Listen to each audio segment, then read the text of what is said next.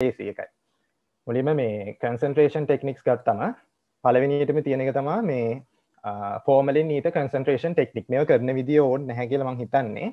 හැබැයි මේකේ මේ උපකරණ දුන්නාම ඒක අඳුර ගන්න ඕනේ. ඒක මම පෙන්නන්නම්. මේ ෆෝමලින් ඊට කන්සන්ට්‍රේෂන් ටෙක්නික් එකයි සිංක් සල්ෆේට් මේ ෆ්ලෝටේෂන් ටෙක්නික් එකයි තියෙනවා. මේ දෙකම කන්සන්ට්‍රේෂන්. ඒ කියන්නේ තියෙන පැරසයිට්ස් ගාන වැඩි කරලා ගන්නවා. එතකොට මේකේ ෆෝමලින් ඊට සෙඩිමෙන්ටේෂන් එක ගත්තම මේකේ තියෙන්නේ මේ අර සෙන්ට්‍රිෆියුජ් කරන්න ගන්න ටියුබ් එකක් මෙන්න මේ වගේ එකක් දීලා තමයි අහන්නේ මේ අඳුර ගන්න කියලා. ඊට පස්සේ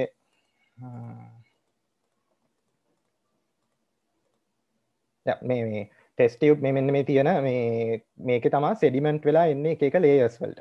ඒක තමයි ෆෝමලින් ඊට කන්සන්ට්‍රේෂන් ටෙක්නික් එක.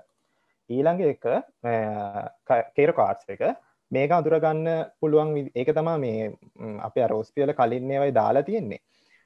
මේ තියෙන්නේ මේ අර සිදුරක් තියෙන කාඩ්බෝඩ් එකක් තියෙනවා. ඒකට අර ස්ටූල් පුරවල ඉවර වෙලා ඒ කොටස තමයි මේ බලන්නේ.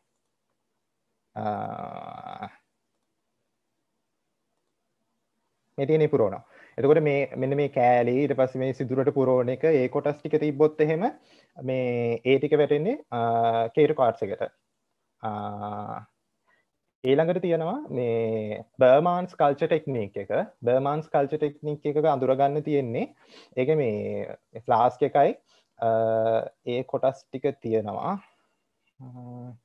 මේ තියෙන ෆ්ලාස්ක් එකයි පාලින් බීකරයකට සෙට් වෙන්න රබර් බටයක් දාලා තියෙනවා. ওই කොටස් ටික අඳුර ගන්න මේ මෙහෙම හදන එක තමයි මේ බර්මාන්ස් කල්චර් ටෙක්නික් එක. ඊට පස්සේ තියෙනවා චාකෝල් කල්චර් එක. ඒකේ නම් මේ තිබ්බේ නැහැ මම දැක්කේ නැහැ මේ ඉන්ස්ට්‍රුමන්ට්ස් ටික. ඊට පස්සේ තියෙනවා හරදාමෝරිය එක. ඒකයි ඊට සෙඩිමෙන්ටේෂන් එකයි පොඩ්ඩක් මේ පැටලෙනවා. හැබැයි මේ දැන් අරක සෙන්ට්‍රිෆියුජ් කරන එකක් හින්දා ඒකේ ලේයර්ස් කීපයක් මේක ඇතුලේ පිරීලා තියෙනවා. එතකොට මේ සෙඩිමෙන්ටේෂන් බලන එක වෙන් කරලා අඳුර ගන්න පුළුවන්. දැන් මේකේ හරදාමෝරිය එකේ මේකේ සෙන්ට්‍රිෆියුජ් කරන කේස් එකක් නැහැ. එතකොට අර ටියුබ් එක එකම වුණාට අර ලේයර්ස් දකින්න නැහැ. ඒකෙන් ඒ ටෙක්නික් දෙක වෙන් කරගන්න පුළුවන්. මේ තියෙන්නේ මේකේ අර ලේයර්ස් තැන්පත් වෙලා නැහැ. ඊට පස්සේ මේ කොටස දැම්මේ මේ කොවිඩ් කේස් හින්දා මේ එයිද දන්නේ කියලා. මුලින්ම මේ නියුක්ලියික් ඇසිඩ් මේ බේස් ටෙස්ටින් ඒ කියන්නේ දැන් PCR එකක් කරන විදිය ගැන කියන්න යන්නේ මේ PCR එකේ සෙන්සිටිවිටි එක 70% වගේ යන්නේ මොකද මේ මැෂින් එක හින්දා නෙමෙයි ස්පෙසිමන් කලෙක්ෂන් එකයි ට්‍රාන්ස්පෝර්ට් ස්ටෝරේජ් හින්දායි PCR ටෙක්නික් අර ප්‍රයිමර්ස් යූස් කරන ඒවා හින්දා මේකේ සෙන්සිටිවිටි එක අඩු වෙනවා මුළු process එකම ගත්තම. ඊට පස්සේ මේකේ කරන මේන් ස්ටෙප්ස් තුනක් තියෙනවා. denaturation, annealing and මේ polymerization.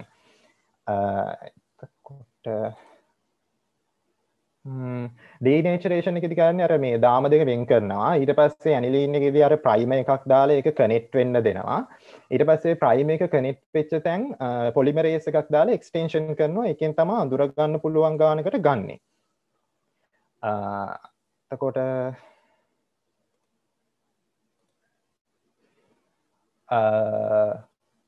මේකේ මං දෙවෙනි ප්‍රශ්නෙන් විස්තර කරන්නම් ඊළඟට.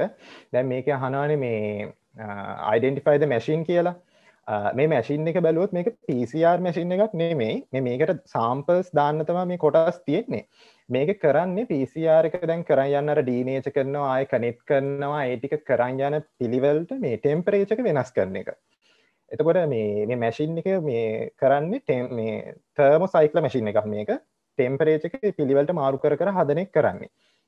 ඊට පස්සේ what are the components required to this test? ඒක දැම්මේ අපේ cat 5 එකේ මට මතක විදියට OSPE එකේ ඔක අහපු හින්දා. මේකට ඕනේ දැන් අපි ගන්න sample එක. කියන්නේ target DNA template එකක් ඕනේ amplify කරන්න. ඊට පස්සේ මේ DNA polymerase ඕනේ. ඒක නිකම්ම polymerase නෙමෙයි heat stable එකක් ඕනේ. කියන්නේ ඇඟේ තියෙන ඒවා වගේ නෙමෙයි මේක heat stable. මොකද අර thermocycles යන හින්දා. ඊට පස්සේ primer එකක් දාන්න ඕනේ. ඊට පස්සේ මේ deoxygen nucleated මේ triphosphate ටික ඕනේ වෙනවා මේ ටික. ඊට පස්සේ බෆර් එකක් ඕනේ වෙනවා. ඒක තමයි දෙවෙනි ප්‍රශ්නෙට උත්තරේ. ඊට පස්සේ පළවෙනි ප්‍රශ්නෙට ගියොත් මං කරා යන වේගෙ වැඩි නෑනේ මේ කොහොමද මේ ටික ඉවර කරන්න නැත්නම් වෙන්නේ. දැන් මේක කියන්නේ an 8-year-old child was admitted to the pediatric ward with a history of high intermittent fever. මේ high intermittent fever කියන එක වැදගත්. With the chills and rigors. Febrile paroxysm about 8 to 12 hours along with cold stage එකක් තියෙනවා, hot stage එකක් තියෙනවා. ඊට පස්සේ sweating එනවා. hemoglobin gram 5යි. ඊට පස්සේ මේ return from India. දැන් මේක දැක්කම සාමාන්‍යයෙන් අර tetanus කියලා මේ හිතාගෙන කියවන්න පටන් ගන්න. හැබැයි ඒකෙන් වෙන වෙන තැන් කීපයක් තියෙනවා. මේ ෆොටෝස් ඔක්කොම අරගත්තේ මේ අපේ මේ ස්ලයිඩ්ස් වලින් නැත්තම් මේ 29 වගේ. ඒතකොට මේ වගේ එකක් දෙන්නත් පුළුවන්. දැන් මේක මේ වෙන් කරගන්න පුළුවන් තැන් තමා දැන් මෙයාට තියෙන intermittent fever එකයි chills and rigors තියෙන එකයි විශේෂයෙන් මේ febrile paroxysm එක මේ cold stage hot stage sweating තියෙනවා කියන්නේ ඒ කියන්නේ ඒක මැලේරියා වල තියෙන ලක්ෂණයක්. අනිත් එක තමයි දැන් hemoglobin 5 කියන්නේ මෙයාට severe anemia තියෙනවා. severe anemia කියන්නේ hemoglobin 5ට අඩු වුණා. එතකොට මේක මැලේරියා ඒ වගේම complicated මැලේරියා. මොකද මේක දැන් cerebral මැලේරියා වලට ගියාම තමයි මේ විදියට cerebral rigidity එන්නේ. ඒතර මේක උත්තර ටික වෙන්නේ මෙයාට තියෙන්නේ cerebral rigidity මේ sign එක. මේක හදන්න පුළුවන් organisms දෙකයි සාමාන්‍යයෙන්. ඒ කියන්නේ එක්ක Plasmodium falciparum නැත්නම් Novellesi. එහෙනම් ඒ දෙක තමයි මෙතෙන්ට එන්නේ. ඊළඟට අහන්නේ ඇයි මෙයාට ඇනීමියා ආවේ කියලා. දැන් මෙයාට ඇනීමියා ඩෙවලොප් වෙන්න හේතු තුනක් තියෙනවා. මුලින්ම මේ parasite infect කරපු red cells විනාශ කරනවා spleen එකෙන්. ඊට අමතරව infect කරපු නැති ඒවත් විනාශ කරනවා immune mediated mechanism එකක් හින්දා. ඊට අමතරව මේ production එක අඩු වෙනවා dyserythropoiesis හින්දා. එතකොට දැන් ඊළඟට මේක අහනවා what is the treatment කියලා. දැන් මේක Plasmodium falciparum ඉන්නවා. ඒ වගේම anemia තියෙනවා less than 5 grams per deciliter. cerebral මේ මැලේරියා තත්ත්වයට ගිහිල්ලා. එතකොට මේක complicated මේ Plasmodium falciparum treatment එකකට යන්නේ. treatment එක මම විස්තර කරන්නම් මේ මැලේරියා parasite අඳුරගන්න විදියකුත් එක්ක. මැලේරියා පැරසයිට් ගත්තම වයිවැක්ස් එකයි Plasmodium falciparum එකයි තමයි සාමාන්‍යයෙන් අපිට වෙන් කරගන්න ඕනේ. ඒ දෙක වෙන් කරගන්න හොඳම විදිය තමයි RBC එකේ size එක. මම කියන්නේ මේ RBC size එක ලොකු වෙන එකයි RBC size එක සාමාන්‍ය එකයි. මේක මේ ෂූ අයියාගේ මේ කුප්පියෙන් ගත්තේ කුප්පියේ තියෙන ටික මේ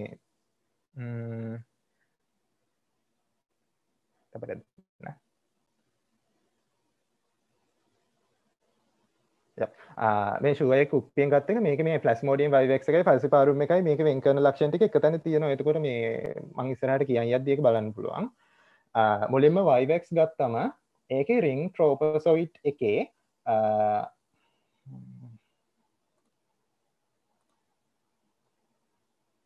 මේ බලන්නකෝ මේකේ තියෙන්නේ එක ring එකයි මේ sorry එක ring එකේ එක dot එකක් තියෙන්නේ. එතකොට මේ appearance එක දෙන්නේ සාමාන්‍යයෙන් Plasmodium vivax.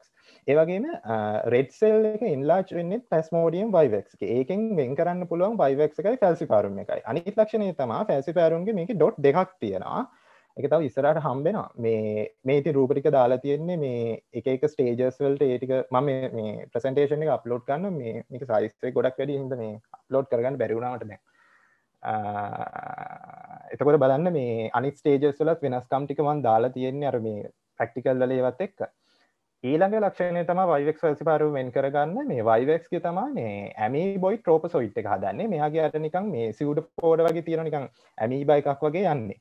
එතකොට මේකේ මේ බලන්න චුට්ටක් මේ focus එක වෙනස් කර කර බලන්න ඕනේ මෙයාව අල්ලගන්න. මොකද නිකන් මෙයා නිකන් වෙනම layer එකක වගේ ඉන්නේ.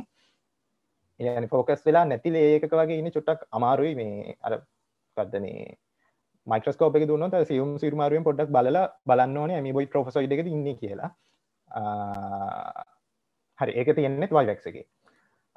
ඊට පස්සේ මේකම දේ තමයි තිබ්බේ.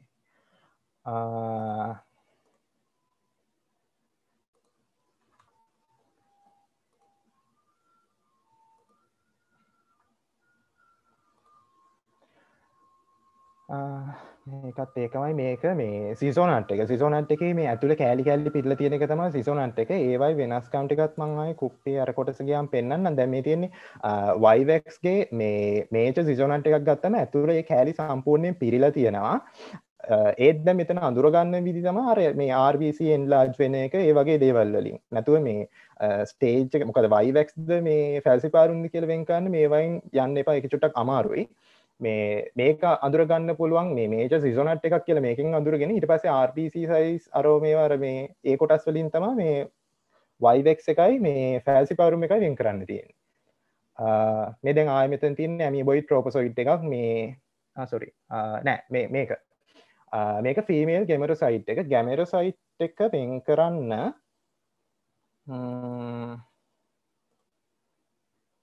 මෙතන ගැමෙරොසයිට්ස් එක ගත්තම ෆීමේල් ප්ලස්මෝඩියම් ෆැල්සිපාරුම් ෆීමේල් එක ගත්තම එයාගේ මේ මේල් එක සොසේජ් ෂේප් මේ ප්ලස්මෝඩියම් ෆැල්සිපාරුම්ගේ තමා මේල් ගැමෙරොසයිට් එක සොසේජ් ෂේප් තියෙන්නේ. තව ඉස්සරහට ඒක හැදෙවම පෙන්නන්නම්. ෆීමේල් එක ගත්තම කම්පැක්ට් නියුක්ලියස් එකක් තියෙන්නේ එයාගේ. ඊට පස්සේ YVX එක ගත්තම මේල් ගැමෙරොසයිට් එක ඩිෆියුස්. ඒක ලස්සනට එහෙම පේන්නේ නැහැ. මේක නියුක්ලියස් එක ගැන නියුක්ලියස් එක ඩිෆියුස්. ෆීමේල් එක නියුක්ලියස් එක හොඳටම කන්සන්ට්‍රේටඩ් මේ කන්ඩෙන්ස් වෙලා තියෙන්නේ. එතකොට ඕකේ මේ ෂේප් එකෙන් දුන්නොත් දෙන්නේ ඉතින් මේ සොසේජ් ෂේප් එක තමයි අඳුර ගන්න ලේසි එක. ඒක ෆැල්සිපාරුම් එක.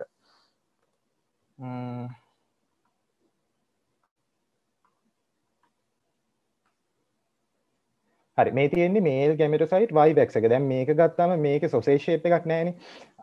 අනිත් එක මේ නියුක්ලියස් එක බැලුවම ඒක කන්ඩෙන්ස් වෙලත් නැහැ. ඒක ඩිෆියුස් එකක් තියෙන්නේ. මේක නියුක්ලියස් එක හරියට හොයාගන්න තැනක් නැහැනේ මාර්ජින් එක. ඊට පස්සේ මේ දැන් මේ YVX ගේ ඔක්කොම ස්ටේජස් ටික එකට තියෙනවා. දැන් මේකේ රින්ග් ට්‍රෝපොසයිට් එකේ එක ඩොට් එකක් තියෙනවා. ඇමීබොයිඩ් ට්‍රෝපොසොයිට් එක අර රෙඩ් සෙල්ස් අතරින් යනවා. ගැමෙටොසයිට්ස් එක ගත්තම අර රවුන්ඩ් ලොකු නියුක්ලියස් එකක් තියෙනවා. දැන් මේක ෆීමේල් ගැමෙටොසයිට් එක වෙන්න ඕන. නියුක්ලියස් එක ලස්සනට පේනවා රවුන්ඩ්. ඊට පස්සේ මේ සිසෝනට් එක අර ඩොට්ස් ඇතුලේ පිරලා තියෙනවා. මේක රප්චර් වෙලා කැලි වලට කැඩලා. ඊට පස්සේ මේ තියෙන්නේ ඊට පස්සේ ප්ලාස්මෝඩියම් ෆැල්සිපාරුම්ගේ ගත්තා. දැන් ෆැල්සිපාරුම්ගේ ගත්තම මේකේ ඩොට් දෙක ගානේ තියෙනවා. ඒක තමයි රින්ග් ට්‍රෝපොසොයිට් අඳුර ගන්න තියෙන ලේසිම විදිය. ඒ වගේම මේකේ RBCs ලොකු වෙන්නේ නැහැ. සෝරි. ගැමෙටොසයිට් එක ගත්තම ගැමෙටොසයිට් එකේ සොසේජ් ෂේප් මේ ෂේප් එක තියෙන්නේ ප්ලාස්මෝඩියම් ෆැල්සිපාරුම් මේල් එක. ඊට පස්සේ සිසෝනට් එක දැන් පේනවනේ මේකෙන් වෙන් කරගන්න අමාරුයි කියලා. මේකෙන් මේ ස්ටේජස් දෙක වෙන් කරන්න හරිම අමාරුයි. එහෙනම් ඒකෙන් වෙන් කරනවට වඩා RBC size අනිත් ඒවායින් වෙන් කරන්න. මේ අර කුප්පියේ තියෙන ෆොටෝස් ටික මේවා අතින් ඇඳපු ඒවානේ මේවා ඒකට වඩා පැහැදිලිව තියෙනවා. මේ තියෙන්නේ මේ අර ඩබල් ඩොට් තියෙන අපියරන්ස් එක. ඊට පස්සේ මේක තව විස්තර තියෙනවා. මේ මේව නම් හයිද කියලා මම දන්නේ නැහැ. මේ නිකන් දැම්මේ බලා ගන්න වෙලා තියෙනවා නම් මේ එක්සෑම් එක කිට් වෙලා වගේ අමතකුණා. මේ ඇප්ලික් ෆෝම්ස් ගගා එහෙම තව කොටස් තියෙනවා. මේ ඊට පස්සේ මේ සිසෝනට් එක ආයේ මේල් ගැමෙටොසයිට් එක. මේ මේල් ගැමෙටොසයිට් එක එතකොට දැන් ප්ලාස්මෝඩියම් ෆැල්සිපාරුම් මේල් එක.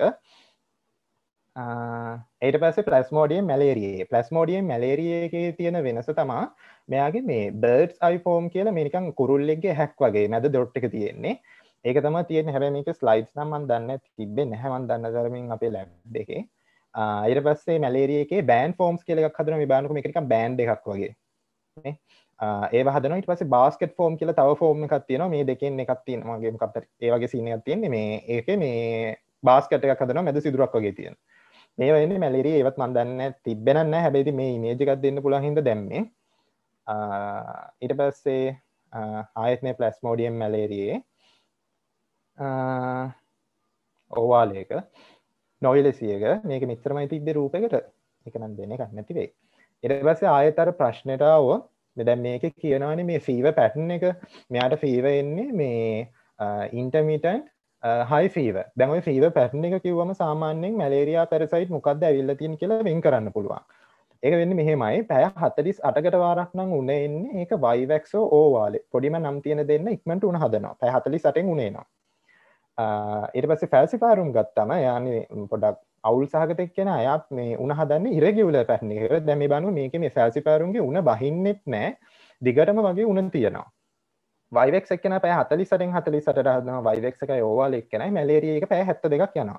ඒතකොට සාමාන්‍යයෙන් දැන් අපිට ප්‍රශ්නේ දෙන්නේ මේ ක්ලිනිකල් කේස් එකත් එක්කනේ. ඔය ටික මතකව තියාගත්තම ටක් ගාලා වෙන් කර ගන්න පුළුවන් මෙයාට තියෙන මොන જાතියේ උණක් මේ පැරසිට් එක මොකක්ද කියලා. ඊළඟට ඒ වගේම මේ අර කෝල් ස්ටේජ් හොට් මේ ස්ටේජස් තුනේ එනවා. ඊට පස්සේ කම්ප්ලිකේටඩ් මැලේරියා හදන්නේ පැසිපාරුමෙන් නොවෙලෙසි කියන අය දෙන්න විතරයි. ඒකට හේතු අහන්න පුළුවන්. හේතු ඇහුවොත් ඒගොල්ලන්ගේ පැරසිටීමියා එක වැඩි. ඒ වගේම සීක්වෙස්ට්‍රේෂන් කියන දේ තියෙනවා මේ මැචුවර් ඉරිත්‍රොසයිට්ස් වල. ඒ හින්දා මේගොල්ලෝ කිහිල්ලා අර සෙරිබ්‍රල් සර්කියුලේෂන් එකේ එහෙම එකතු වෙලා තමයි සෙරිබ්‍රල් මැලේරියා හදන්නේ. තව එක එක ඕගන්ස් වලට ඒක එනවා. එතකොට මෙන්න මේ වයින් එකක් තිබ්බොත් ඒ කියන්නේ අර තියෙන සිවියර් මැලේරියා එකක් කියලා අඳුර ගන්න ඕනේ. ඒ කියන්නේ කම්ප්ලිකේටඩ් මැලේරියා එකක්.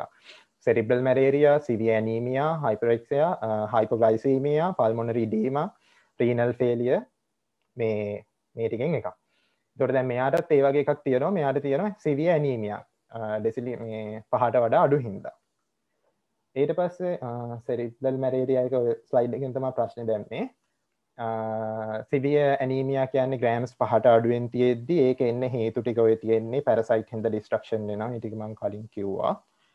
ඊට පස්සේ මැලේරියා ඩයග්නෝසිස් ගත්තම මැලේරියාගේ ඩයග්නෝස් කරන්න විදි 3කින් ඩයග්නෝස් කරන්න පුළුවන්. පළවෙනියටම පැරසිට් ඉන්නවද කියලා බලන්න පුළුවන්. එහෙම නැත්නම් පැරසයිට්ගේ කොටස් තියෙනවද කියලා ඉම්යුනොලොජිකලි බලන්න පුළුවන්. එහෙම නැත්නම් මොලිකියුලර් මෙතඩ්ස් වලට යන්න පුළුවන් අර PCR කේස් වගේ.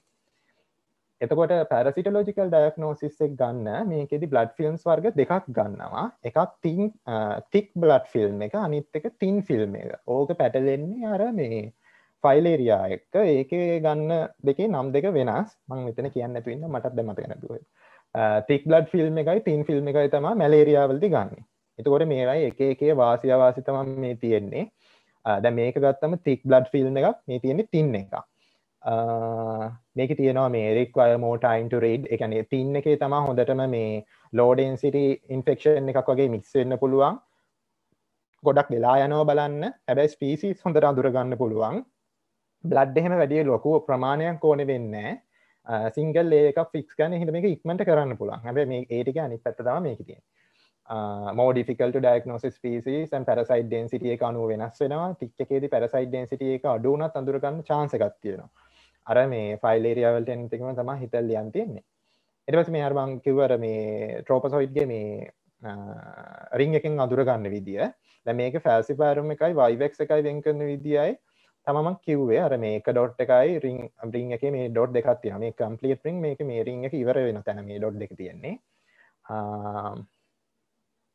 ඊට පස්සේ ඉතින් මේක තමයි බලන්නේ මේ මයික්‍රොස්කෝප් එකෙන්. ඒකයි මෙතෙන්ට දැම්මේ. මයික්‍රොස්කෝප් එකෙන් මේක කරලා මේ ට්‍රෝපසොයිඩ් මෙන්න මේක අඳුර ගන්න තමයි try කරන්නේ. ඊට පස්සේ මේ ඉම්යුනොලොජිකල් ඩයග්නෝසිස් එක ගත්තම මේකට රැපිඩ් ඩයග්නොස්ටික් ටෙක්නික්ස් කීපයක් තියෙනවා. ඒකෙදි බලනවා ඇන්ටිජන්ස් 3ක් බලනවා. පළවෙනි එක තමයි histidine rich protein 2 එක, ඊට පස්සේ parasite ගේ lactate dehydrogenase එක, ඊට පස්සේ aldolase එක. දැන් මේ තියෙන මේ ටෙස්ට් කිට්ස් ටික මේකේ මම පොසිටිව් නෙගටිව් ගන්න විදිහ කියන්නම්. මේකේ මේ C කියන්නේ කන්ට්‍රෝල් එක හැමතිස්සෙම තියෙන්න ඕනේ. එහෙම නැත්නම් ඒක ඉන්වැලිඩ්. ඊට පස්සේ මේ P කියලා තියෙන එක આવොත් එහෙම ඒ කියන්නේ ෆැල්සිපාරුම් මැරෙන්න අනිත් ඕන එකක් පොසිටිව්. ඒ වුණාට මේ YX වගේ කියලා තමයි ගන්න සාමාන්‍යයෙන් යාට කියලා ට්‍රීට් කරන්නේ. ෆැල්සිපාරුම් PF ලයින් එක આવොත් ෆැල්සිපාරුම්ත් තියෙනවා. එතකොට මේ ඒකේ ෆැල්සිපාරුම් විතරක් තියෙනව නෙමෙයි අනිත් ඒවාත් තියෙන්න පුළුවන්. ඊට පස්සේ මේ ට්‍රීට්මන්ට් එක වෙනස් වෙන හැටි. මොනෝ ඉන්ෆෙක්ෂන් එකේදී ක්ලෝරොක්වින් දෙන්න ඕනේ, ප්‍රයිමක්වින් දෙකම දෙන්න ඕනේ. මේකේදී හිප්නොසොයිඩ්ස් ඉඳ ප්‍රයිමක්වින් දෙන්න ඕනේ. ඊට පස්සේ අන්කම්ප්ලිකේටඩ් ෆැල්සිපාරුම් එකේදී ආල්ටර්නේට් කම්බිනේෂන් තෙරපි දෙන්න ඕනේ. මේකේ අහන්න පුළුවන් ප්‍රශ්නයක් මේක කොයි වෙලාවද දෙන්න ඕනේ කියලා. මේ ආර්ටමිසින් කම්බිනේෂන් තෙරපි එකේ මේ ටැබ්ලට් එක දෙන්න ඕනේ ෆැට් තියෙන ඩයට් එකකට පස්සේ. ඒ කියන්නේ එයාට ඒක දෙන්නේ උදේට සාමාන්‍යයෙන් කිරි වීදුරුවක් බීලා ඕක බොන්න කියලා. එතකොට තමයි ඇබ්සෝප්ෂන් හොඳට තියෙන්නේ. ඊට පස්සේ අන්කම්ප්ලිකේටඩ් එකේ ට්‍රීට්මන්ට් මේක ඉතින් පැහැදිලි කරන්න දෙයක් නැහැ කියවන් තියෙන්නේ. මේ කම්ප්ලිකේටඩ් එකේ patient oral drugs ගන්න පුළුවන් නම් කිසි ප්‍රශ්නයක් නැහැ. අර මේ කෝටම් එක දෙන්න තියෙන ආල්ටර්නේට් කම්බිනේෂන් තෙරපි එක. ඕරල් ඩ්‍රග්ස් ගන්න බැරි නම් මේ ආටිසිනේට් මේ IV ඩ්‍රග් එකක් නැහැ ලංකාවේ. වෙන රටවල් වල තියෙනවා, ලංකාවේ නැහැ. ඒ හින්දා දෙන්න වෙන්නේ ක්විනින්. ඔව්.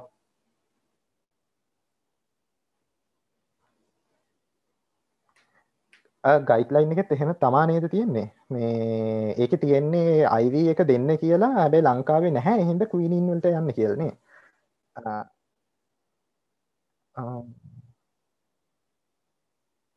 එහෙම වුණොත් නම් දෙන්න තියෙන හොඳ ට්‍රීට්මන්ට් එක IV එක තමයි. ඒක චුට්ටක් බලලා එතකොට ලියන්න මට ඒක I'm not sure. ඒ හින්දා දැන් මේගොල්ලෝ මෙතන පටන් ගනිද්දිම කියන්නේ ක්වීනින් කියලා. මම දන්නේ ගයිඩ්ලයින් එකෙත් තිබ්බේ නැත්නම් මන්ට විදියට. ඊට පස්සේ මැලේරියා ඩයග්නොස්ටික් ටෙස්ට් එක. මේකේ ඩයග්නොසිස් එක ගන්න වර්ග දෙකකින් ටෙස්ට් ගන්න පුළුවන්. මුලින් ප්ලාස්මෝඩියම් ඇල්ඩෝලේස් එකයි ලැක්ටේට් ඩීහයිඩ්‍රේනේස් එකක් තියෙනවා. ඊට පස්සේ තියෙනවා මේ histidine rich protein 2 කියන එක. මේ histidine rich protein 2 කියන එකෙන් තමයි පුළුවන් plasmodium falciparum වෙන් කරන්න. මේ plasmodium aldolase එකයි lactate dehydrogenase එකනුයි එහෙම වෙන් කරන්න බෑ. මේ මෙතනත් තියෙන්නේ ආය අර කේස් එකම තමයි. C එක තියෙනවා නම් control එක තියෙන්න ඕනේ අනිවාර්යෙන් positive වෙන්න. T එක කියන්නේ test line එක. දැන් මේකේ test line එක නැහැ කියන්නේ දැන් මේක check කරලා දෙන falciparum වලට කෙලින්. මේ කියන්නේ මේකේ අර histidine rich protein එක. ඒතර මේකේ negative එක. මේක positive එක. මේ වගේ තමයි ටෙස්ට් කිට් එක. මේ තියෙන්නේ එක හදන ඒවා ඔය ආයේ රූපම තමයි. ඊට පස්සේ මේ බයිනැක්ස් නව් එක මේකෙදි T1 T2 කියලා දෙකක් එන්නේ. එකක් තියෙන්නේ හිස්ටිඩීන් එක, අනිත් එක තියෙන්නේ ඇල්ඩෝලේස් වගේ එකක්. එතකොට හිස්ටිඩීන් එක ආවේ නැත්තම් ඒ කියන්නේ falciparum නැහැ කියන එක. T1 ඇවිල්ලා T2 ආවේ නැත්තම් එයාර එහෙම කියන එක තියෙන. දැන් බලන්න මේකේ ලයින්ස් දෙකම එනවා කියන්නේ අනිවාර්යෙන්ම යාගේ falciparum තියෙනවා කියන එක. දැන් මෙයාගේ falciparum එක T1 එක આવොත් falciparum තියෙනවා. T2 එක આવොත් falciparum ඇරෙන්න අනිත් අය ඉන්නවා. අනිත් අයගෙන් කවුද කියලා කියන්න බෑ. control එක විතරක් આવොත් negative. මෙන්න මේ රූපේ මතක තියාගත්තා නම් හරිය. මේ ඕකේ interpret කරන්න ආවොත් මේ කතාව ඒකෙන් තමයි විස්තර කරලා තියෙන්නේ. මම විනාඩි 20ක් ඉල්ලලා. ඊළඟ ප්‍රශ්නේ. Identify the parasite and stage, list one clinical feature and what is the treatment. මේ තියෙන්නේ egg packet එක. මේ egg packet එක තමයි මේ මෙතන ඇතුලේ තියෙන්නේ. දැන් මම මේ ප්‍රශ්නේ දැම්මේ Dipylidium caneum ගෙන්. අනිත් ඒවා ටික මම ටක් ගාලා කියන්නම්. මුලින්ම සෙස්ටෝට්ස් ගත්තම අපිට වැදගත් අයනේ ටීනියා සජිනාට එකයි සෝලියම් එකයි මේගොල්ලන්ගේ රොස්ට්‍රලම් කියලා උඩ කෑල්ලක් තියෙනවා, හුක්ස් තියෙනවා. ඒකේ පේලි දෙකක් තියෙන්න පුළුවන්, පේලියක් තියෙන්න පුළුවන්. ඊට පස්සේ වටේට සකර්ස් තියෙනවා. මේ පොග්ලිටොයිඩ්ස් එකක් ගත්තම මේකේ මේ සෙග්මන්ට්ස් බලන්න පුළුවන්. එහෙම තමයි අඳුර ගන්න විදි තියෙන්නේ. මේගොල්ලන්ගෙන් ටීනියා සජිනාට සෝලියම් වෙන් කරන එකයි මේ නානලා වෙන් කරන කේස්නේ තියෙන්නේ. හැබැයි ඒවට එග් එක ගන්න බෑ. ඒක තව ඉස්සරහට කියන්නම්. දැන් මේක තියෙන්නේ සැජිනාටගේ සෝලියම්ගේ ඔළුවේ හැටි. ටීනියා සෝලියම් නම කොට එක්කෙනා විරුලන්ස් එක වැඩි. මෙයාගේ හූක්ලස් පේලි දෙකක් තියෙනවා රොස්ටලම් එකේ. උඩින්ම තියෙන එක නිකන් ක්‍රවුන් එකක් වගේ. එතකොට සැජිනාටගේ ඒක නෑ. ඒකෙන් ටක් ගාලා එයා උඩින් වෙන් කරන්න පුළුවන් ඔළුව දුන්නා.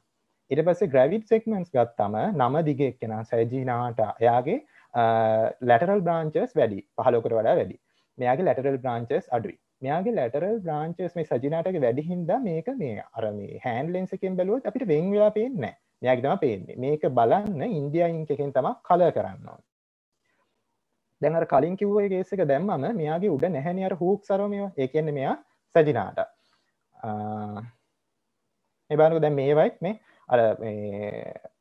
අර ක්‍රවුන් එක වගේ උඩ තියෙන කොටස නැහැ. ඒ කියන්නේ මේක මේ ටීනියා සජිනාටගේ සෝලෙක්ස් එක. ඊට පස්සේ එග් එක ගත්තාම මේගොල්ලන්ගේ පැරසිට් එග් අර මේ නෙමටෝඩ්ලගෙන් වෙන් කරන්න පුළුවන් ලක්ෂණය තමයි මෙන්න මේ අවුටර් ෂෙල් එකේ තියෙනවා ස්ට්‍රයියේෂන්ස්. මේවා මේ එළියට විහිදෙන ඉරි වගේ තියෙන්නේ. ඔය මේ ස්ට්‍රයියේෂන්ස් තිබ්බම එක්ක ටීනියා සජිනාට එක්ක ටීනියා සෝලියම් හයිමියොලිපිස් නාන වගේ පැතිවලට යන්නේ නැහැ. ටීනියා සජිනාට සෝලියම් වෙන් කරගන්න බෑ මේකෙන්. ටීනියා ඉන්ෆෙක්ෂන් එකක් කියලා විතරයි කියන්න පුළුවන්. මේ තියෙන මේකේ ලස්සනට ඉරි ටික පේනවා. ඔය තියෙන වටේටම ඉරි.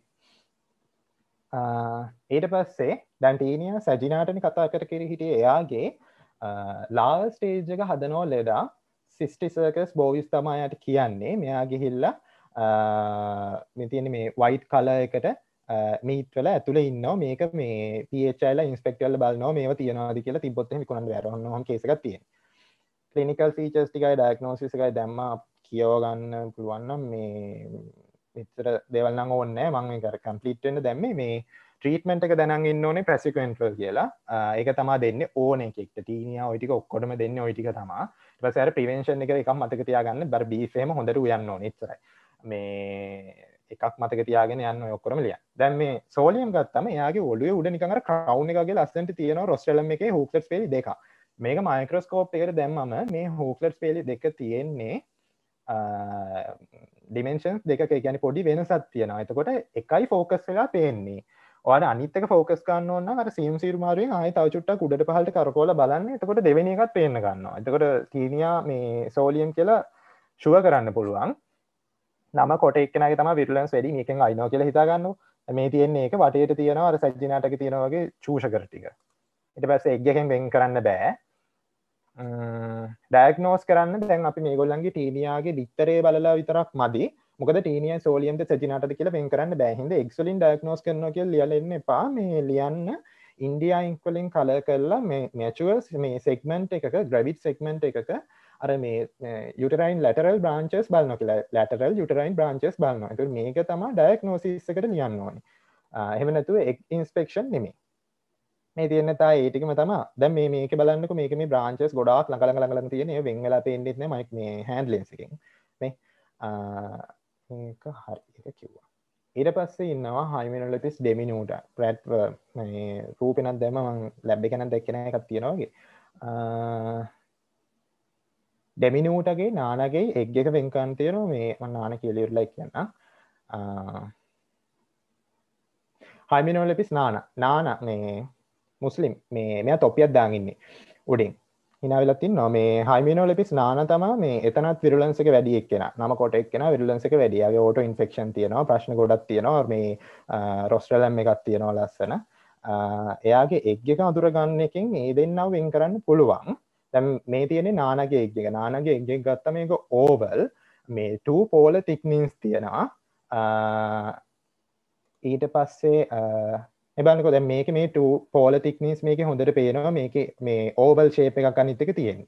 ඒ නානගේ ඊට පස්සේ ඩෙමිනූටට ගියාම එයාගේ තියෙන්නේ round egg එකක්. හැබැයි දැන් මේ egg එක දැක්කම මේක මේ අර මොකද්ද පණුවන්ගේ එකක්. මොකද පණුව නෙමෙයි නෙමටෝඩල් එකක්ද මෙයාගේ එකක්ද කියලාත් වෙන් කරගන්න සමහර වෙලාවට අමාරු වෙන්න පුළුවන්. ඒක වෙන් කරන් තියෙන හොඳ විදිහ තමයි මේ outer shell එක ගත්තම මෙයාගේ මේ මැද ඉඳන් ගත්තම භාගයකට වඩා outer shell එක තියෙනවා. මේ දෙන්නගේ මේ feature එක තියෙනවා. මේ egg එකෙන් භාගයකට වඩා තියෙනවා outer shell එක. ඒකෙන් වෙන් කරගන්න පුළුවන් එක්ක මෙයා නාන එක්ක ඩෙමිනෝඩ කියලා. නානගේ එක oval shape 2 polar thickness තියෙනවා. ඒක මතක තියාගන්න ලියන්න. ඒකෙන් අඳුර ගන්න බැරි වෙයි. මේ ඩෙමිනෝඩගේ එක මේ round shape. ඊට පස්සේ මේ monkey tape එක මේක නම් මම දැන් මේ නිකන් තිබ්බ හින්දා මේ මේ ඒක අර මේ කෑලි කෑලියව හෙන තුනි ඒව වෙන් කරන්න මේ එක්ස් ටිකක් දාලා තිබා. ඒව නම් මම දැක්කේ නැහැ තියනවා කියලා ප්‍රැක්ටිකල් එකේ. පුළුවන් වුණොත් කියව ගන්න. ඊට පස්සේ ඩයිපිලීඩියම් කේනියම් මේ මෙයා ටිකක් වැදගත් මේ ලංකාවේ තියෙන හින්දා. මෙයාගේ මේ එග් පැකට්ස් වලින් තමයි මෙයා තනිකරම අඳුර ගන්න පුළුවන්. ඒ කියන්නේ කිසිම එක්කෙනෙක්ගෙන් ආයේ පැටලෙන්නේ නැහැ යාගේ එග් පැකට්ස් තිබ්බොත්. ඒකට දැන් මෙයාගේ අර මේ හූක්ලෙට්ස් ඇන්ඩ් සකර්ස් වලින් අඳුර ගන්න ගියාම පොඩ්ඩක් කේස් ඒක අර මේ ටීනියා වගේම තමයි. හැබැයි ක්ලිනිකල් කේස් එකයි මේ එග් පැකට්ස් තියෙන එකේ නොයි. අනිත් එක මේ එග් පැකට්ස් තමයි මේ ඩයග්නෝසිස් එක මේ ඩයග්නෝසිස් ටෙස්ට් එකේදී බලන්නේ මේ එග් පැකට්ස් තියෙනවද කියලා. ඒකට ඒකෙන් ලස්සනට අඳුර ගන්න පුළුවන් ඉන්නවා පෙන්වන්න. මේ තියෙන එයාගේ ඇඟ ඇතුළෙත් ඒ එග් පැකට්ස් එකතු වෙලා තියෙනවා බලන්න පුළුවන් මේ පොබ්ලිටිස් එකක් අරගෙන බැලුවා. එතකොට මේ ඔක්කොටම ට්‍රීට්මන්ට් අරෝමේව මේ ප්‍රොසිකියුටර් එක යන්නේ. මෙයාගේ ඩයග්නෝසිස් එක එග් පැකට්ස් වලින් යන්නේ මොකක් ඇහුවත් එතකොට ඒ ටික තමයි ලියන්න තියෙන්නේ. ඊළඟ ප්‍රශ්නේ 35 years old female presented with chronic cough, dyspnea, pleuritic chest pain, hemoptysis, also complained about mild allergic reaction characterized by the flushing and urticaria. මේ ටිකයි මේ ෆිචර් එකයි දුන්නම මේ urticaria එකනොයි මේ allergic reaction case එකනොයි ඒට ඔය කොටස් දෙකෙන් මෙයා parasitic infection එකක් කියලා අඳුර ගන්න පුළුවන් වෙනවා. ඒක තමයි වෙනස්කම. නැත්තම් මේක අර මේ කැන්සර් එකක්ද මෙටාස්ටයිස් වෙලාද ඒ වයින් වෙන් කරගන්න. දැන් අහනවනේ කෝසටිව් ඕගනිසම් එක. එතකොට මේකේ එකයිනොකොකස් ග්‍රැනියුලෝසස් ඉන්නේ. ඒ කියන්නේ හයිඩේට් සිස්ටර මේ හදන එක්කෙනා. ඒක මම තව ඉස්සරහට මේක විස්තර කරන්නම්. එතකොට මේ ඉන්ෆෙක්ෂන්ස් දෙකම හදන්නේ ටීනියාගේ ලාවල් ස්ටේජ් එකෙන්. එක්කෙනෙක් ටීනියා සැජිනාට මේ සෝරි මේ සිස්ටිසර්කෝසිස් අනිත් එක්කෙනා හයිඩේටඩ් සිස්ට් එක. සිස්ටිසර්කෝසිස් හදන්නේ සිස්ටිසෝකස් සෙලියුලසේ. එතකොට එයාගේ ට්‍රාන්ස්මිෂන් එක යන්නේ එග්ස් වලින්. මේ තියෙන්නේ එයාගේ අර මේ බ්ලැඩර් වර්ම් එකක් හදන එක. පොඩ්ඩක් හරි මේ තියෙන්නේ ඒකේ ටිෂු සෙක්ෂන් එක. මේකේ මීට වඩා නම් කරපු එකක් තිබ්බා.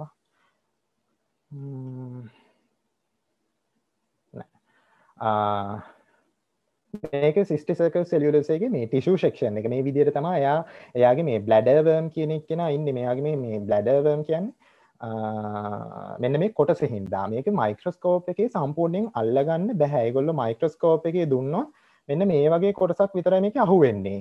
එහෙනම් පොඩ්ඩක් බලන්න මූ නිකන් තව ටික වෙලාවකින් ඉවර වෙන සතෙක් වගේද කියලා අර මේ ඇඩ්ජස්ට් කරලා ලොකුවට බ්ලැඩර් එක බලන්න පුළුවන්. ඒක දැක්ක ගමන් ආයෙ ෂුවර් ඇන්ඩ් ෂොට් මෙයා මේ සිස්ටිසර්කල් සෙලියුලසේ කියලා ගන්න පුළුවන්. මේ කැලි වලින් වෙන් කරන්න යන අර මේ අමාරුයි. නිකම්ම ස්ටේජ් එක පොඩ්ඩක් එහාට මෙහාට කරන්න විතරයි තියෙන්නේ. ආයෙ හදලා යන්න ඊළඟ එක්කෙනාට නැත්තම් කේස්නේ මේ මෙයාගේ මේ ලෙඩ ගත්තම සිස්ටිසර්කස් එක ඇන්ටීරියර් චේම්බර් ඔෆ් ද අයි එකට එන්න පුළුවන්. ඊට පස්සේ සබ්කියුටේනියස් නොඩියුල්ස් හදන්න පුළුවන්. ඊට පස්සේ බ්‍රේන් එක ඉන්ෆෙක්ට් කරන්න පුළුවන්. එතකොට ක්ලිනිකල් ෆීචර්ස් ඒවට අනුරූප වෙනවා මසල් පේන්, වීක්නස්, ෆැටිග් වගේ ඒවා. ඉතින් බ්‍රේන් එකට යන හින්දා නියුරෝ ෆීචර්ස් එනවා. ඊට පස්සේ මෙයාව ඩයග්නෝස් කරන්න ගන්න පුළුවන් ටෙස්ට් වෙන්නේ එක්ස්රේස්, CT, MRI ඒ වගේ දේවල්. නැතුව මේක ළඟ ඩිත්තර එහෙම නෙමෙයි. ට්‍රීට්මන්ට් එක ආයෙත් ටීනියා ජාතිනේ මේ පැසිකන්ට්‍රල්ම තමයි. ඒක මතක තියාගන්න ඉච්චරයි තියෙන්නේ. ඊට පස්සේ හයිඩේටඩ් ඩිසීස්. දැන් කතා කරන්න යන්නේ මේ ප්‍රශ්නේ තියෙන එක. එතකොට මේක හදන්නේ එකයිනොකොකස් ග්‍රැනියුලෝසස්. එයාගේ ෆීචර්ස් ගත්තාම සම්පූර්ණ සතාම හරිම පොඩි කෑලි 3යි තියෙන්නේ. කෑලි 3යි නැත්තම් 4යි. දැන් මේ එකෙක් ගත්තම මේක ටීනියාගේ එග් එක වගේ. හින්දා මේක එග් එකකින් වෙන් කරන්න බෑ. මේක අර identical to teenated eggs. ඒකට මෙයාව වෙන් කරගන්න පුළුවන්. මෙයාව එහෙම මේ ඕගනිසම් එකෙන් ඩයග්නෝස් කරන්නේ නැහැ මම දන්න තරමින්. මේ ඕන නම් ඉතින් කරන්න පුළුවන් මයික්‍රොස්කෝප් එකේ මේක බලන එක තමයි. කෑලි 4ක් තියෙන පොඩි එකක් නම එකයිනොකොකස් ග්‍රැනියුලෝසස්. සාමාන්‍යයෙන් කරන්නේ රේඩියොලොජිකල් ඉන්වෙස්ටිගේෂන් එකක් ගිහලා මොකද තියෙන්නේ කියලා බලන එක. මේ ඊට පස්සේ මෙයාගේ ට්‍රීට්මන්ට් එක මේ ට්‍රාන්ස්මිෂන් එක ඕනේ.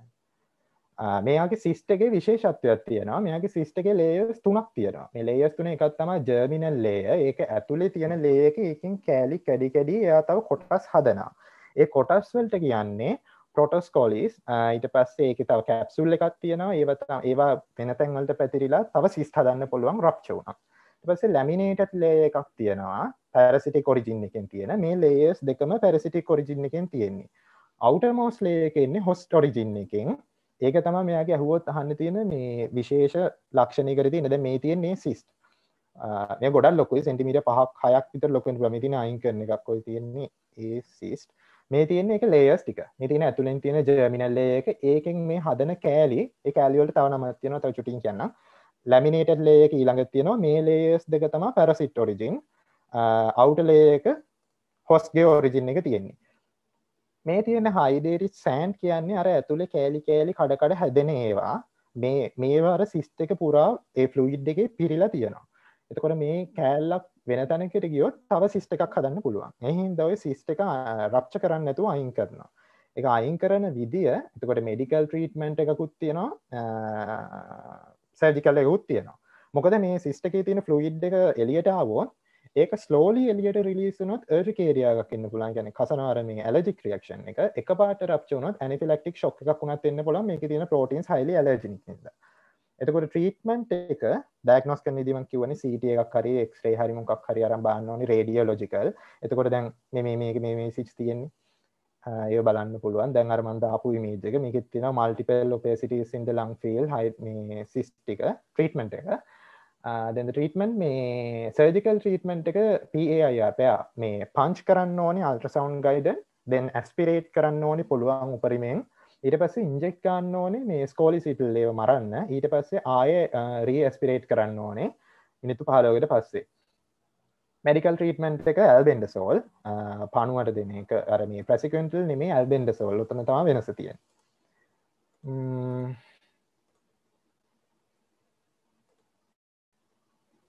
ඊළඟ එක 25 මේ නෑවකින් කියව යනවා මේ තේරනද බන්නට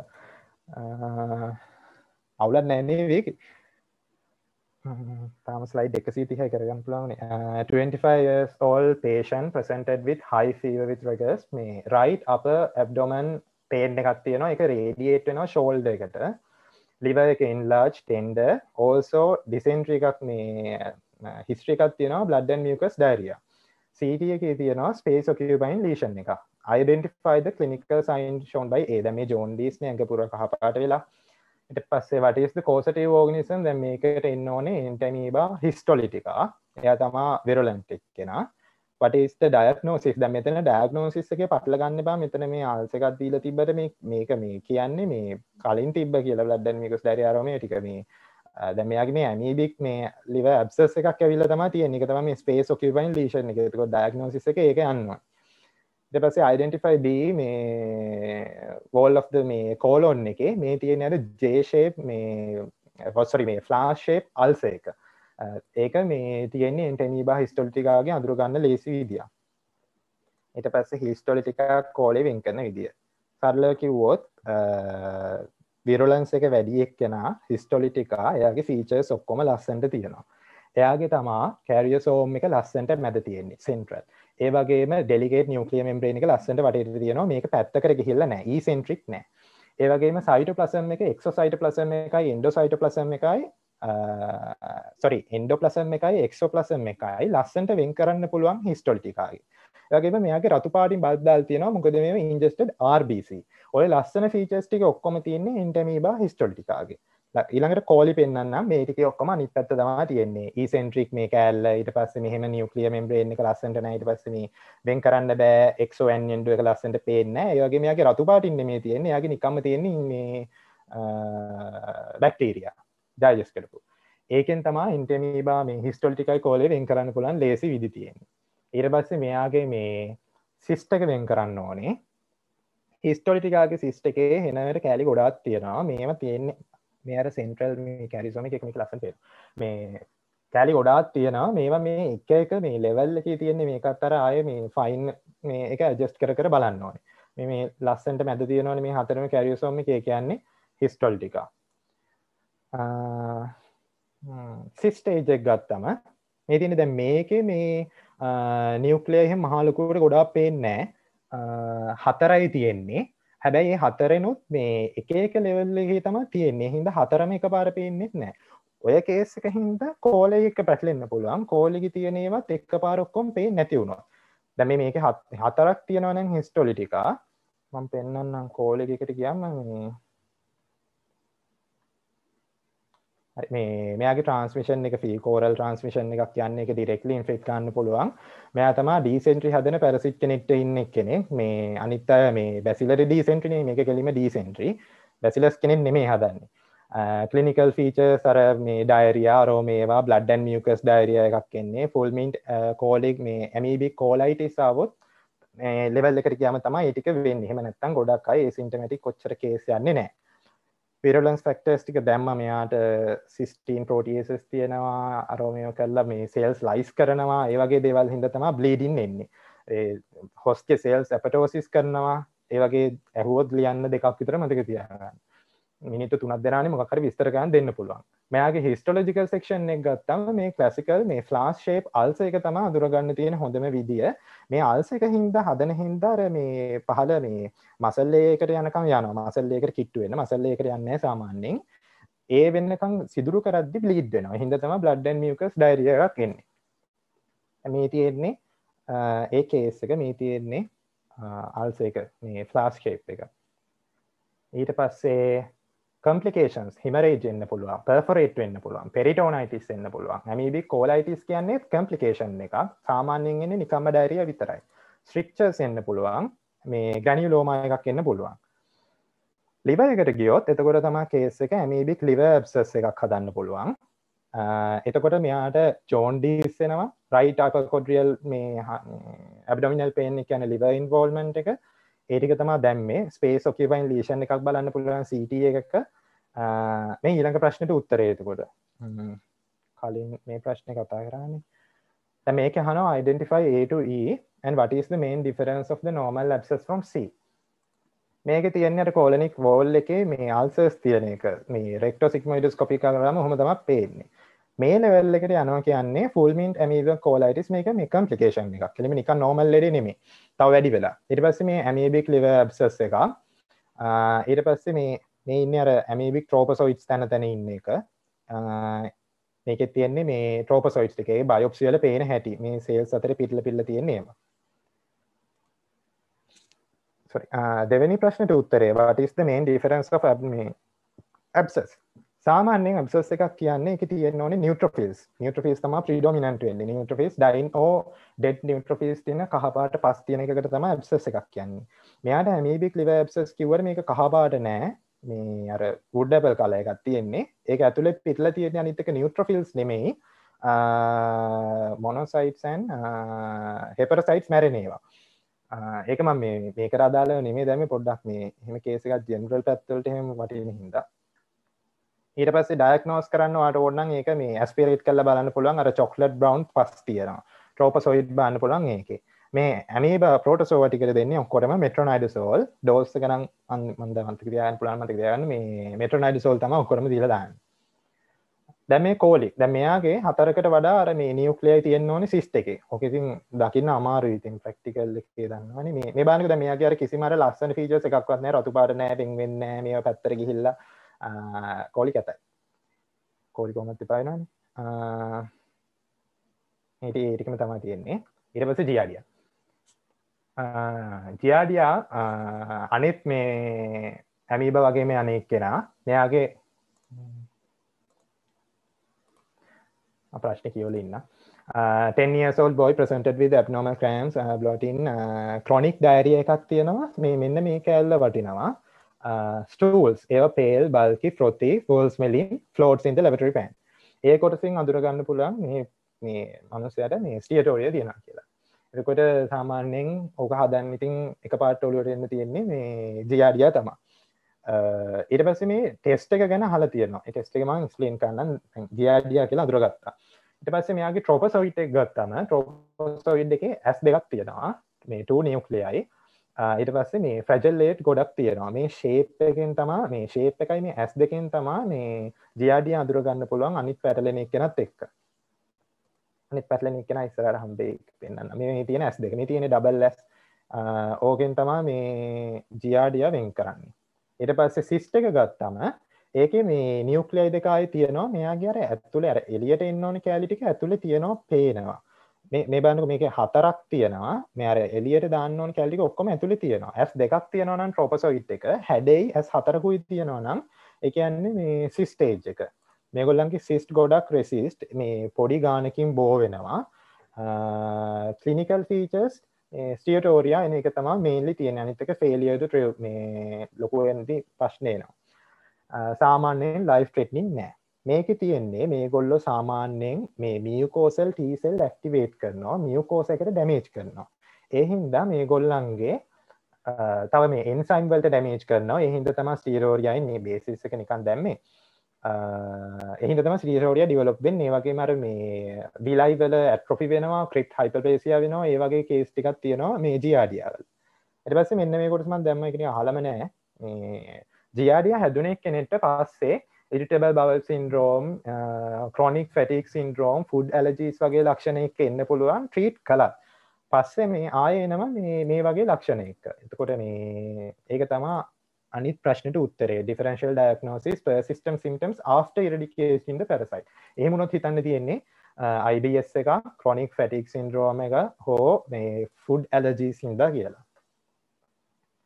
stool microscopy එක තමයි diagnosis කරන්න ගන්නේ. තව diagnose කරන්න පුළුවන් විදි තමයි endoscopy එකක් කරලා බලන්න පුළුවන්. හැබැයි ඒක highly invasive නේ.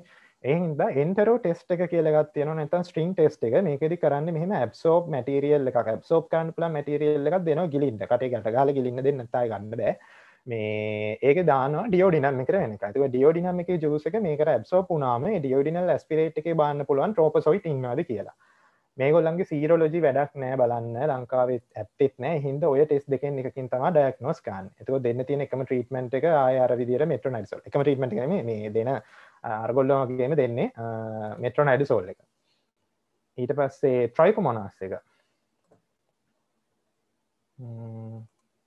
හත්වෙනි ප්‍රශ්නේ හරි. අටවෙනි ප්‍රශ්නේ.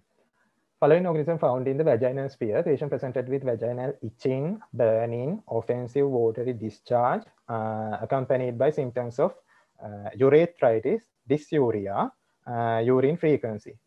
STI එකක් නේ එතකොට. එතකොට මේ රූපෙත් දුන්නම causative organism එක ගන්න.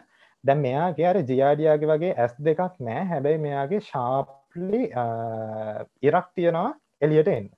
ඒ වගේ ෆීචර්ස් වලින් තමයි මෙයාව ට්‍රයිකෝමොනාස් කියලා අඳුර ගන්න පුළුවන්. තව තියෙනවා මෙයාගේ ඇන්ටීරියර් ෆ්ලැජෙල්ලේ ගොඩක් තියෙනවා 5ක් විතර. අන්ඩියුලීටින් මෙම්බ්‍රේන් එකයි එක්සොසිස්ට් එකයි මේ සයිටෝස්ටෝම් එකයි තියෙනවා. ඒවා මොනවද කියලා මම කියන්නම්. මේ තියෙන මේක තමයි අන්ඩියුලීටින් මෙම්බ්‍රේන් එක. ඕක නම් දැකින්න හම්බෙන්නේ නැහැ. මෙන්න මේ නියුක්ලියයි එකයි මේ එළියට එන මේ කූරයි. ඒ දෙකෙන් තමයි අඳුර ගන්න තියෙන මේ ප්‍රොමිනන්ට් ෆීචර්ස් දෙක. ඇන්ටීරියර් ෆ්ලැජෙල්ලා 3ක් 5ක් විතර තියෙනවා. ජියාඩියාගෙන් වෙන් කරන විදිහ අර S2 නැති එක. එතකොට දැන් මෙයාගේ ට්‍රෝපොසොයිට් එකෙන් තමයි ට්‍රාන්ස්මිෂන් එන්නේ. සිස් ස්ටේජ් එකක් නැහැ. මෙයාගේ සිස් ස්ටේජ් එකක් නැහැ කොහොමද තියන්නේ ට්‍රෝපොසොයිට් තමයි. මේ තියෙන අර අන්ඩියුලීටින් මෙම්බ්‍රේන් කියන එක පැත්තකින් නිකන් මේ කැලලක් තියෙනවා රැලි වැටිච්ච.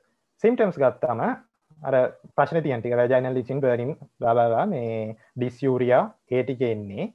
මෙයාගේ මේ ස්පෙකියුලම් එක්සැමිනේෂන් එකක් කරලා බලද්දී දැන් ඒක තමයි ඩයග්නොසිස් කරන්නේ ස්පෙකියුලම් එක්සැමිනේෂන් එකක් කරලා ඒ ෆ්ලුයිඩ් එක අරන් මයික්‍රොස්කෝපයෙන් බලන එක.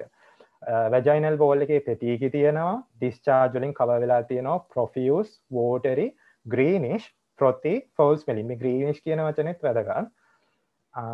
ඊට පස්සේ pool of discharge in the posterior fornix. ඔය පාර්ට් දෙකෙන් තමයි ටක් ගාලා මෙයාව මේ කියන්නේ ඕගනිසම් එක බලන්නෙත් නැතුව අඳුරගන්නේ. ඊට පස්සේ වෙට්ස්මිය එකක් හදන්න ඕනේ වැජයිනල් මේ ෆ්ලුයිඩ් එකෙන්. තව නම් කල්චර් කරන්න පුළුවන් නියුක්ලියික් ඇසිඩ් ඇම්ප්ලිෆිකේෂන් ටෙස්ට් එකක් ගන්න පුළුවන් PCR අරව මේවා ලංකාවේ තියාද නැද්ද කියන ප්‍රශ්න තියෙනවා. මෙයාට ඒක ට්‍රීට්මන්ට් එක මේ මෙට්‍රොනයිඩසෝල්ම තමයි.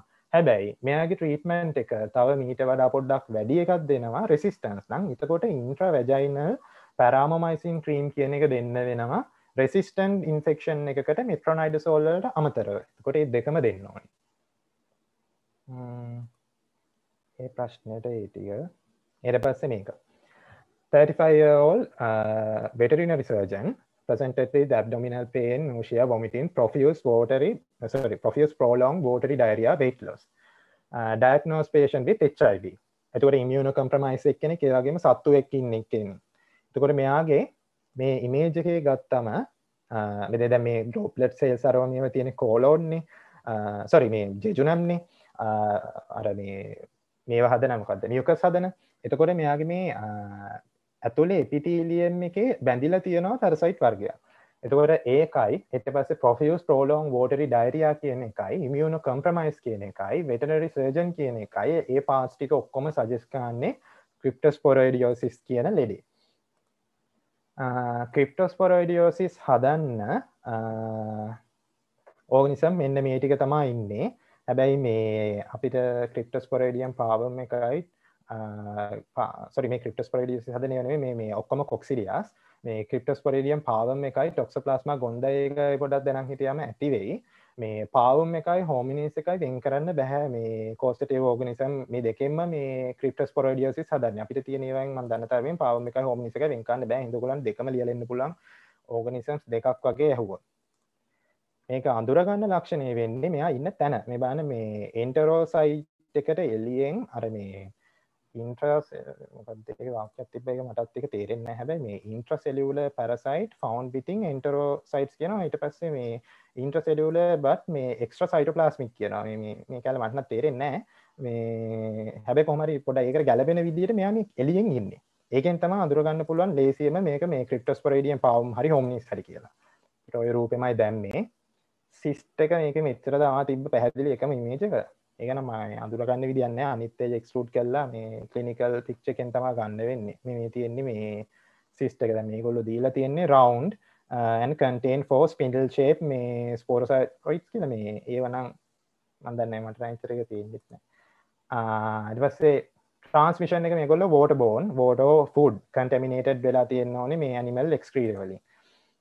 risk group කියන්නේ immunocompromised අය day care එකක් දුන්නොත් එහෙම child care කරන අය travel swimmers වගේ ප්‍රශ්න පටන් ගනිද්දී තිබ්බොත් ඒ කියන්නේ මේ ලෙඩේ වෙන්න පුළුවන්. ඒ වගේම profuse prolonged watery diarrhea chronic diarrhea එක.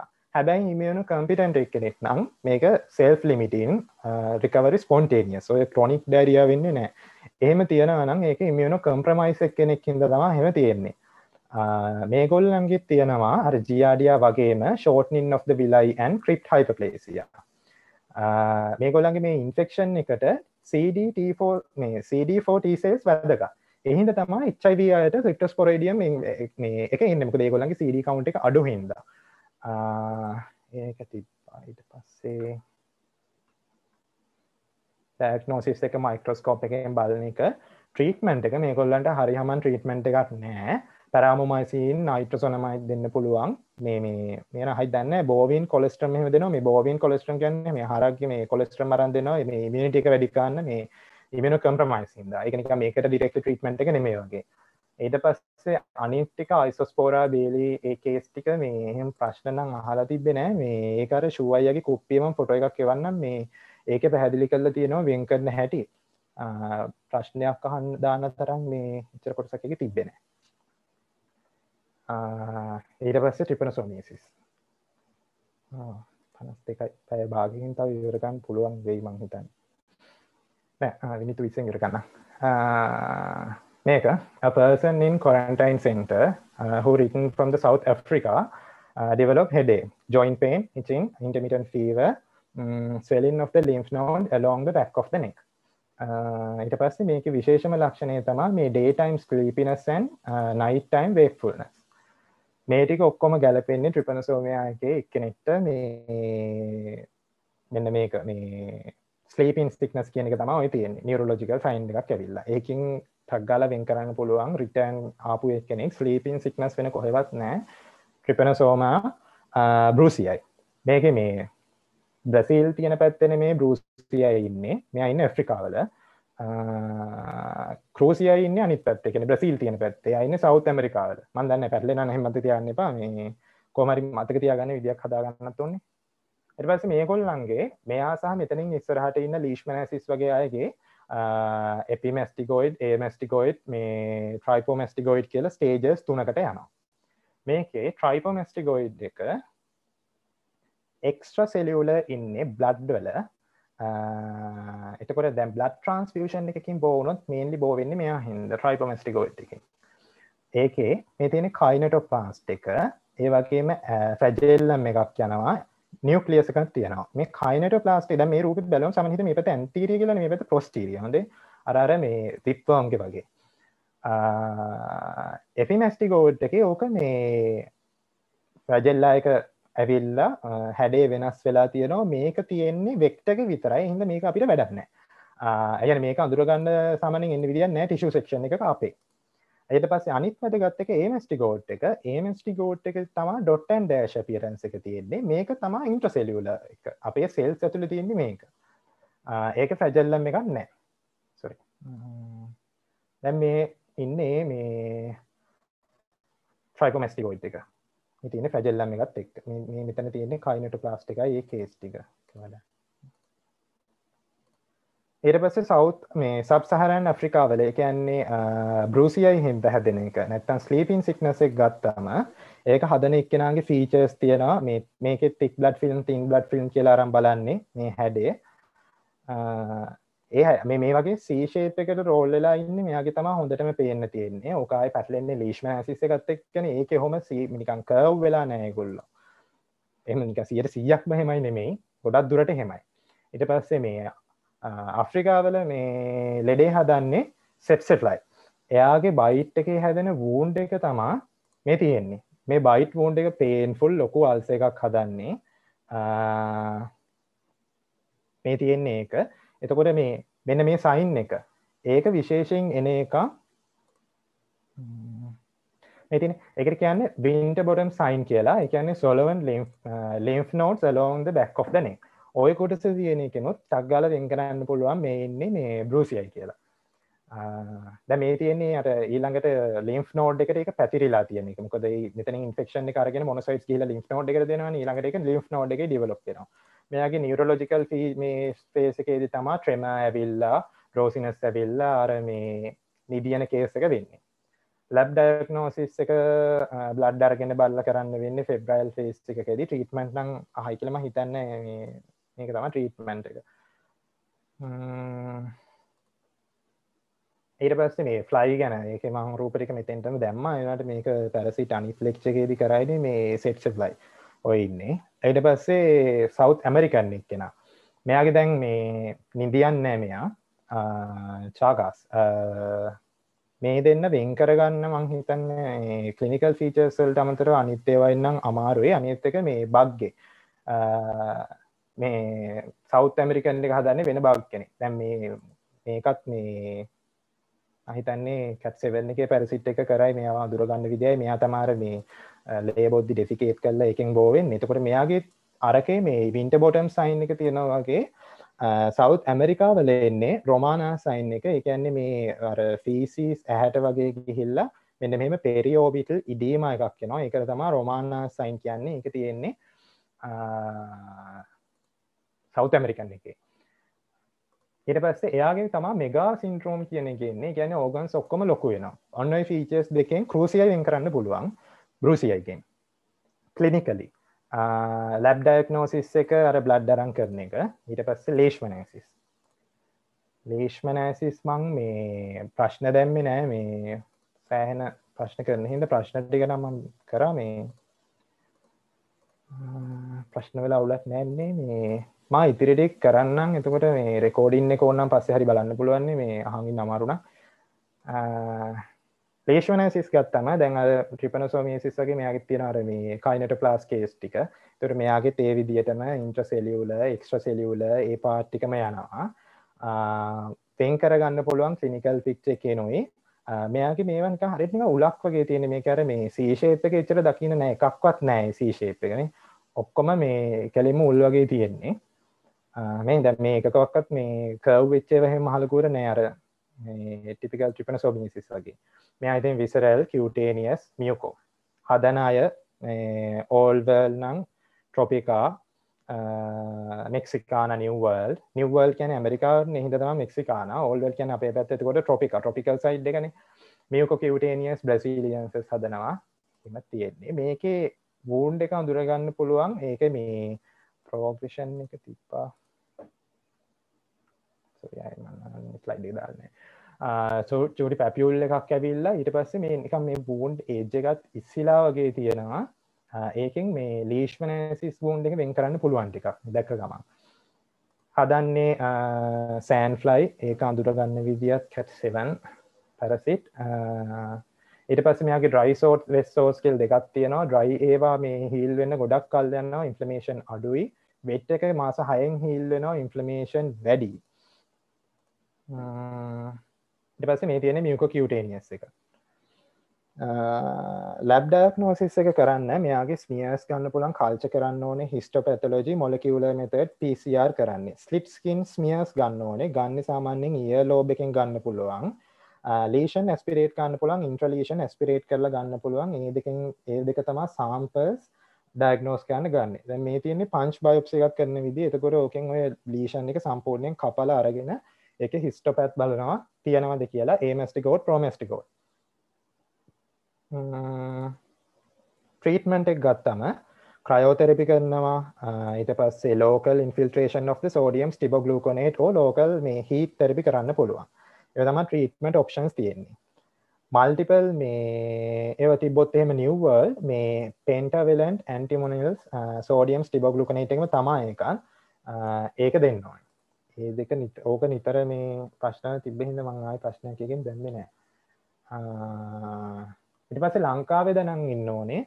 ලංකාවේ කෝසිටිව් ඕගනිසම් එක මේ කියවටේනියස් එක වුණාට ලීශ්මේනිය ඩිනවානි සාමාන්‍යයෙන් කියවටේනියස් හදන එක්කෙනා නෙමෙයි. ලංකාවෙත් එකම වෙක්ටර් තමා සෑන් ෆ්ලයිම තමා. මේක විසරල් යද්දී විසරල් ලීශ්මනයිසිස් හදන එක්කෙනානේ සාමාන්‍යයෙන් මේ ලීශ්මන මේ ඩෙනවානි එයා තමයි විසරල් එක හදන්නේ ලංකාවේ කියවටේනියස් එක හැදුවට. මේකට තමයි බ්ලැක් ඩිසීස් කියන්නේ කලා අල්සර්. ආයෙත් ඉතින් ඒමස්ටිකෝයිඩ් ප්‍රෝමස්ටිකෝඩ් අර විදිහම තමා ඒගොල්ලෝ කෙලින් මේගොල්ලන්ගේ ඉෆෙක්ට් කරන ඕගන්ස් වෙන්නේ ස්ප්ලීන් liver lymph node bone marrow. clinical features fever එනවා fatigue massive splenomegaly එකක් කියන එක ලෙඩක් තමයි මේක moderate hepatomegaly එකක් එනවා මේ දෙක හරි මේගොල්ලෝ දෙන්න කැමති මේ massive hepatomegaly එකයි moderate splenomegaly එකයි leishmaniasis නිකන් leishmaniasis නෙමෙයි visceral leishmaniasis මෙයාගේ ප්ලාස්මා ප්‍රෝටීන් වලට වෙනවා ඒ වගේ ෆීචර්ස් තියෙනවා දැන් මේ තියෙන්නේ massive splenomegaly එකක් ඇවිල්ලා laboratory diagnosis ආයේ මේ splenic aspirate දැන් visceral එකට යද්දි වෙනස් cutaneous එක ලියන්න එපා splenic aspirate කරන්න පුළුවන් bone marrow aspirate කරන්න පුළුවන් නැත්නම් biopsy කරන්න පුළුවන් නැත්නම් serology කරන්න පුළුවන් අර මේ split skin smears ඒවා ලියන්න එපා මේ visceral treatment එක IV sodium stibogluconate ඕ තව එකක් තියෙනවා මේ several weeks දවස් මේ සති කිහිපයක් යනවා එකක් මතක තියාගන්න බෙක්ටාය සෑන්ෆ්ලයි විසරල් ලීශ්මනාසිස් ලංකාවේ රිපෝටඩ් ෆියව් තියෙනවා කේසස් ටිකක් ඩයග්නෝසිස් කරන්න පුළුවන් විදිහ ආයෙ මෙතන තියෙනවා PCR උත් කරනවා කියලා ඊට පස්සේ අන්තිම එක ටොක්සෝප්ලාස්මෝසිස් ටොක්සෝප්ලාස්මා ගොන්ඩයි මේ මේකේ අර මේ පූසන්ගෙන් එන කේස් එක ඔපචුනිස්ටික් ඉන්ෆෙක්ෂන් එකක් මෙයාගේ පැටර්න් හතරක් තියෙනවා ඒක තමයි අඳුර ගන්න තියෙන විදිහ congenital infection එක ocular toxoplasmosis එකක් වගේ වෙන්නත් පුළුවන්. මේ වගේ එකක් දුන්නොත් toxoplasmosis තමයි කියන්නේ මේ අර trimesters වලදී ඉන්ෆෙක්ට් වුණාම එන ලක්ෂණ. cyst එක මේ මම අර lab එකේ තිබ්බ images ටික දාන්නම්. මේ මෙයාත් round නේ. හැබැයි මෙයාගේ fragile එක දකින්න නැහැ. මේ ඒක තමයි තියෙන වෙනස. මේකත් leishmaniasis වල ඒගොල්ලෝ කෙලින් ලස්සනට තියෙනවා. ඊට කලින් එකේ ඒගොල්ලෝ curve වෙලා fragile එකක් තියෙනවා. ටොක්සෝප්ලාස්මිස් ගොන්ඩයි එද්දි මේ ඒගොල්ලන්ගේ ෆැජල් එක දකින්න නැහැ. දැන් මේ ටිෂුස් වල තියෙන එකේ ඉන්ෆෙක්ටිව් ස්ටේජ් එක මේ බ්‍රැඩිසොයිඩ්ස් කියන එක. ඒක ටිෂු ඕගන් ඩොනේෂන් එකේදී බෝ වෙන්නේ මොකේද කියලා අහුවොත් බ්‍රැඩිසොයිඩ්ස් වලින් තමයි බෝ වෙන්නේ. ඒ කොටස වැදගත්. ඊට පස්සේ මේ තියෙන එකේ සිස්ට් අඳුර ගන්න විදිය. මට ඒක විශේෂයෙන් අඳුර ගන්න විදියක් කියන්න නැහැ. පොඩ්ඩක් බලා ගන්න මේ මමත් එහෙම හරියටම දන්නේ නැහැ කඳුරු ගන්න විදිය. බ්‍රැඩිසොයිඩ්ස් තියෙන්නේ මේ විදියට. ඊට පස්සේ acquired infection එකක් එන්න පුළුවන්. headache අරව මේවා neurological signs එනවා. එහෙම නැත්නම් congenital infection එකක් වුණොත් මේ hydrocephalus එනවා. intracranial calcification එනවා. chorioretinitis එනවා. මෙන්න මේ තුන වගේ මතක තියාගන්න මේ congenital infection එකක් අඳුර ගන්න පුළුවන් නැත්නම් අනිත් පැත්තට ඕවා තිබ්බොත් එහෙම toxoplasma gondii කියලා ලියන්න පුළුවන්. ඒක congenital කියලාත් ලියන්න මේ එතකොට. ඊට පස්සේ මේගොල්ලන්ගේ ලක්ෂණ හතරක් තියෙනවා. අනිති Sabin straight red හතරක් මේ microcephaly hydrocephalus එනවා chorioretinitis එනවා convulsions එනවා cerebral calcification එනවා. ඔය ලක්ෂණ හතර තියෙනවා නම් toxoplasmosis congenital infection එක. ආය කියන්න මේ තියෙන කැල්සිෆයි වෙලා තියෙන එක බ්‍රේන් එකේ ඔකියුලර් ලීෂන් එකකින් විෂන් ඉම්පයර්මන්ට් එකක් වුණත් වෙන්න පුළුවන් මේ තියෙන එක ඔරියෝරෙටිනයිටිස් ඇවිල්ලා මේගොල්ලන්ගේ මෙන්ටල් ඩිසෝඩර් එකක් තියෙනවා අර තරහ යන කේස් අරව මේ කේස් ටික තියෙනවා ඒකෙනුත් අඳුර ගන්න පුළුවන් මේක නෝන්නේ මේ අඳුර ගන්න මේ ඩයග්නොසිස් එක ඊට පස්සේ ලැබ් ඩයග්නොසිස් සීරොලොජි එකෙන් තමයි ඩයග්නොස් කරන්න පුළුවන් ටෙස්ට් එකක් තියෙනවා මේක ඉතින් ඔක්කොම මතක හිටින්නේ නැහැ නේ එලයිසා එක ලියලා එන්න එලයිසා එකයි මේ IgG IgM ඇන්ටිබොඩීස් බලන්න පුළුවන් මේ MRI එකේ විතරයි ඔක තියෙන්නේ සීරොලොජි ඉන්ටර්ප්‍රිටේෂන් කියලා ස්ලයිඩ් එකක් තිබ්බා ඒක මම දැම්මේ අනිත් ඒවාත් එක්ක මතක් වෙන අර IgG මුලින් එන කේස් IgM එන කේස් ඒ ටික මේකේ මේ අපේ ලෙක්චර් නෝට් එකේ අර වැරදියට තිබ්බ එක හදලා තියෙන්නේ මේ නෙගටිව් පොසිටිව් කේස් එකේ හින්දා ඒකත් දැම්මා මේ පස්සේ කාලෙක එක්සෑම් කිට් වෙලා බලන්න නම් බලන්න ට්‍රීට්මන්ට් එක